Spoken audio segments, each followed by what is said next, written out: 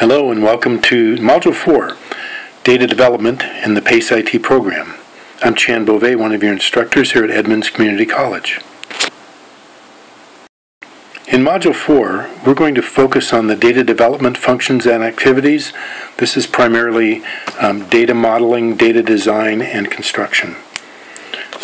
At the end of this module, you should know which questions you need to be able to answer about data development. We'll have two sections in this module, and within each section will be readings, videos, quizzes, and activities to help you gain the competencies we'll list. And at the end, an assessment of those competencies. Within Module 4, Data Development, we'll be focusing on several different activities. These will be around gathering and analyzing information requirements to be used within the data development activity, constructing data models of varying detail using those information requirements, and then implementing data designs as installed databases from your models. The questions you should be able to answer at the end of this module would be, what is data modeling? What are steps in gathering and analyzing information requirements?